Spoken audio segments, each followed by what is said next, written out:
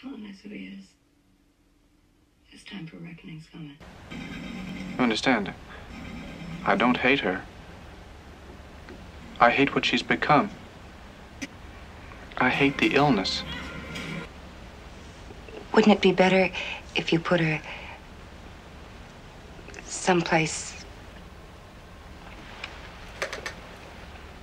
You mean an institution? A madhouse? People always call a madhouse someplace, don't they? Put her in someplace. I'm sorry. I didn't mean it to sound uncaring.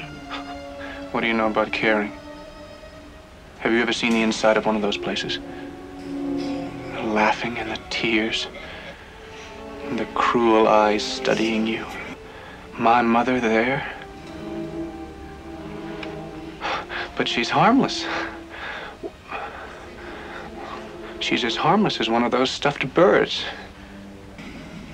I am sorry. I only felt... It seems she's hurting you.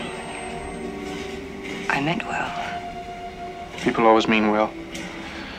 They cluck their thick tongues and shake their heads and suggest oh so very delicately.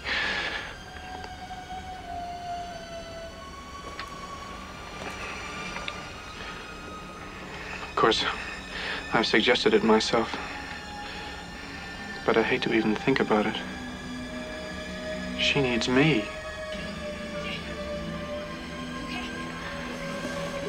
It's not as if she were a maniac, a raving thing.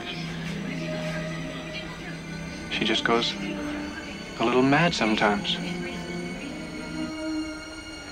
We all go a little mad sometimes. Haven't you? I just couldn't stop myself.